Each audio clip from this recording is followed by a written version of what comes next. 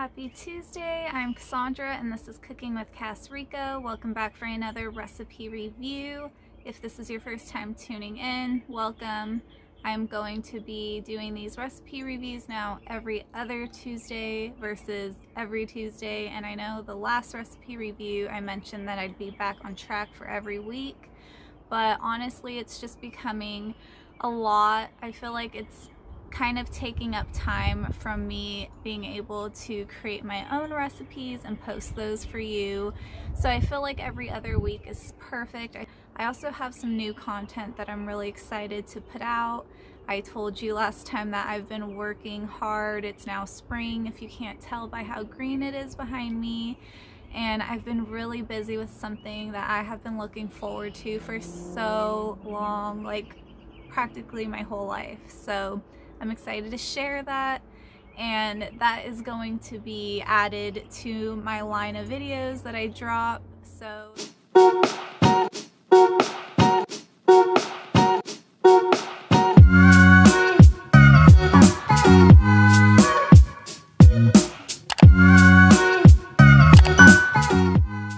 okay, so today this recipe review is it's not different than what I usually eat on a day-to-day basis, but I had no idea everyone else was doing it, or else I probably wouldn't have, but I'm sure you've seen it on your feed as well.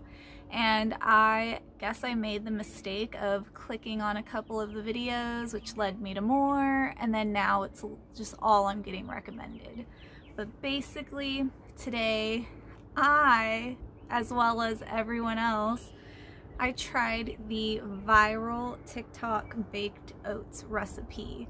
So basically it is what it is. It's baked oats, and I saw a couple videos that some came out more like a cake, others came out more like runny oatmeal, which I love. So I was okay with either one. I was okay with getting a cake in a mug, which is what it reminded me of, or getting some runny oats. So the first person I saw on my feed, and I just happened to click on the video because I was curious, like I said, it reminded me of the cake in a mug, and those never looked appetizing to me, but this was oats, and I'm always trying to find new ways to spice up my oatmeal. So this is from Harishita's Kitchen, and I will link her videos down below. But she had a gang of oats that she showed. I think I watched every single one of her videos. She had brownie baked oats, she had chocolate chip cookie, strawberry shortcake, Reese's peanut butter cups. She had an apple one that just looked so delicious, and I think that might be it. Or since then, I'm sure she's added more, but they're just these quick videos. She's doing everything on in this small little blender, and then she bakes them, shows you what it looks like at the end, and I was hooked. And I was like, this can't be very hard, which it absolutely wasn't. So everyone wants to remind you over and over again that this is a low calorie and a healthy breakfast option. So it all depends on what you put in it. Of course, oatmeals can turn very unhealthy very quickly. And I thought that I was originally going to make the strawberry shortcake one because that is definitely the one I wanted, and we had fresh organic strawberries here. And then I was going to make the chocolate chip cookie dough one, and me and my boyfriend were going to split it down the middle and share so I could try both. But then I gave him the option, asked which one he wanted, and of course he had to choose the peanut butter one, and I did not want that much peanut butter, so I ended up keeping mine, which was the strawberry shortcake, and I'm so happy I did. It came out better than I thought, honestly. And I did try the chocolate peanut butter one, and that was straight up chocolate and peanut butter. like I said, I will link these recipes specifically in my description below. You can check it out, go on TikTok, see all the different combinations and all the craziness everyone's getting into there. If you do try this out or you already have, let me know. I would love to hear from you.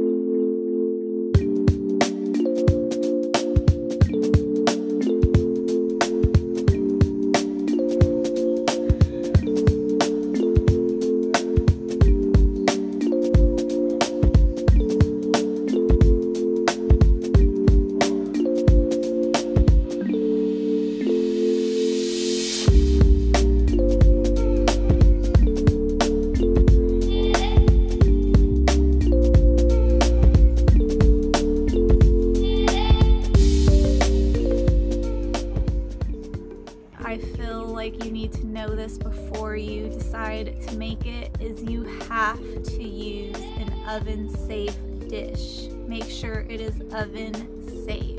If you don't have one, or if you do not want to use the oven, she also gives you the options to make it in the microwave.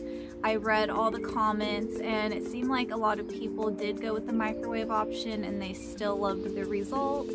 So for both of these recipes, they were pretty much exactly the same. You're just swapping out certain ingredients for the flavor that you're trying to reach, which makes sense. So it's the oats, your plant-based milk or any milk you want to use, and then you're adding baking powder, which is giving it that lightness, that fluff when you bake it, and it's giving you that cake texture if that's what you're going for. I used 1 tablespoon of maple syrup in both of them. I think that for next time I will skip the maple syrup because I read someone's comment that they used monk fruit sweetener instead and it came out really good. So I do want to go that route next time, but I always like to try it the way the creator intends for it to be first. So the maple syrup was really good, and I did feel like 1 tablespoon was perfect. I can't imagine putting in more than that because it was already really sweet. Yeah, it was honestly so easy, as you can see. I mean, this did not take very much time. It's just like making a smoothie. You put it all in there and then you blend it all up. You pour it into your oven safe dish and then you top it with whatever you'd like. You can go crazy with the toppings, get creative, use your imagination. I stuck with the ones in the recipe and they were great, but next time I make it, I will switch it around and try different things.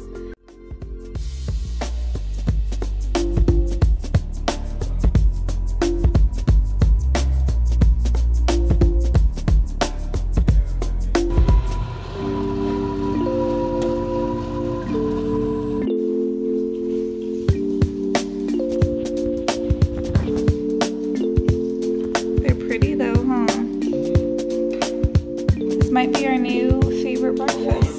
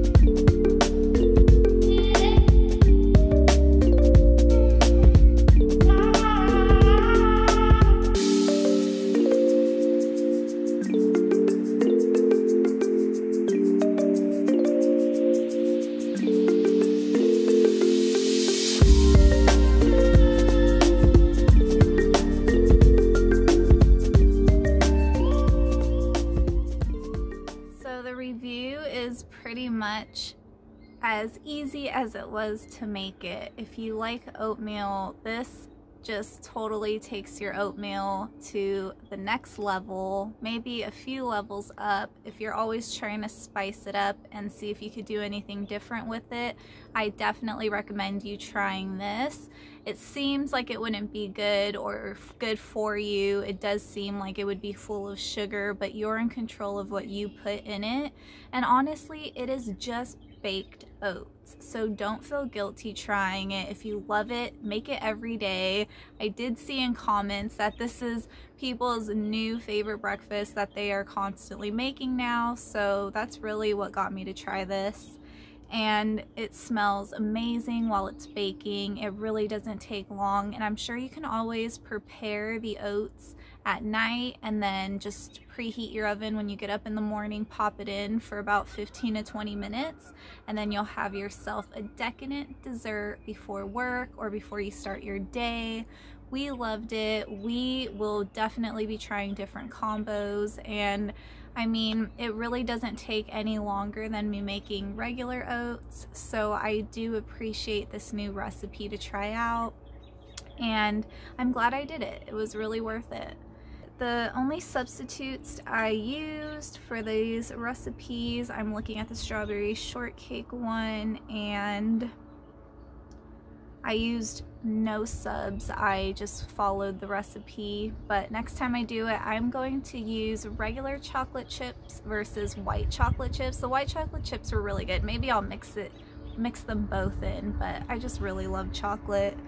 And for the peanut butter filled ones, I did substitute the cocoa powder for cacao powder, and that's, I mean, I'm going to do that anytime a recipe asks for cocoa powders, but I'm just letting you guys know. And we didn't have plain yogurt, so I did use vanilla bean yogurt, which I don't think changed the flavor at all or anything, because you do add vanilla into it. So it was a great sub. I don't know the difference, but I think it worked for what it was supposed to do.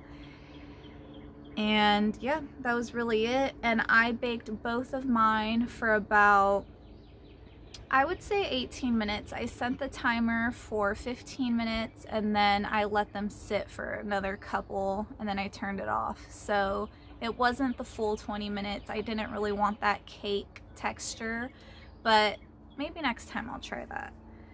And yeah, I would give this recipe a thumbs up, and I do recommend it. I think it's really, I love recipes where you can use your own imagination and do what you want with it. I think those are the best, and if you hate cooking or really have never gotten into it, I think these are really good ones to start with, because you can see what flavors go together, what you like, what you don't like, and then eventually add that into bigger things when you bake or when you cook on a stove. You can start seeing how things come together, what you need, what you don't need.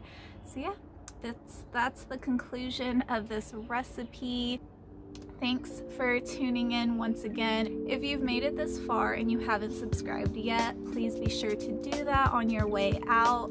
Give this video a thumbs up if you enjoyed it and want to see more. I really would appreciate it. It lets me know that you're still tuning in and you do still want this content.